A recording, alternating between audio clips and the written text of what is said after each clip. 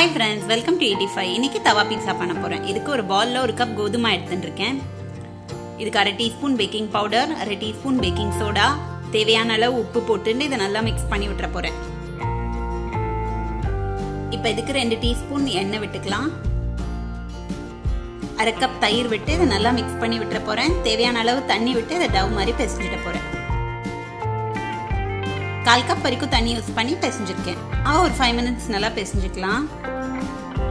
2 equal portions divide பண்ண போறேன். ஒரு போர்ஷன் எடுத்துக்க போறேன். இத டஸ்ட் பண்றதுக்கு வீட் ஃப்ளோர் தான் யூஸ் பண்ண போறேன். இத ரோல் பண்ணிடலாம் இப்ப.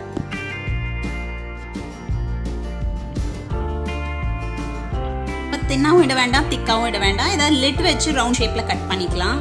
ஹீட் பண்ணிட்டு நம்ம ரோல் பண்ணி வச்ச மாவை இதுல போட்டுறலாம். 1 மினிட் கழிச்சு ஃபிளிப் பண்ணிடலாம். ஒரு ஃபோர்க் வச்சு ஹோல்ஸ் பண்ணிட போறேன். இதுக்கு மேல பீட்சா சாஸ் ஸ்ப்ரெட் பண்ணி விட போறேன். டாப்பிங்க்கு நான் ஆனியன் அண்ட் கேப்சிகம் யூஸ் பண்ண போறேன். 1/3 கப் அளவுக்கு மொசரல்லா சீஸ் கிரேட் பண்ணி போட்டுற போறேன். இதுக்கு 1 டீஸ்பூன் அளவுக்கு இட்டாலியன் சீசனிங் and 1/2 டீஸ்பூன் அளவுக்கு ரெட் சில்லி ஃப்ளேக்ஸ் மேல ஸ்ப்ரிங்கிள் பண்ணிக்க போறேன். இத மூடி வச்சிடலாம் for 10 minutes. அதுக்கப்புறம் ஸ்டவ் ஆஃப் பண்ணிடலாம். இத செக் பண்ணி பார்க்கலாம். சூப்பரா இருக்கு. இத ஒரு பிளேட்ல எடுத்துடலாம். தவா பீட்சா ரொம்ப சிம்பிளா ரெடி ஆயிடுது. நம்ம இப்பதான் ஃபர்ஸ்ட் கட் பண்ணிடலாம்.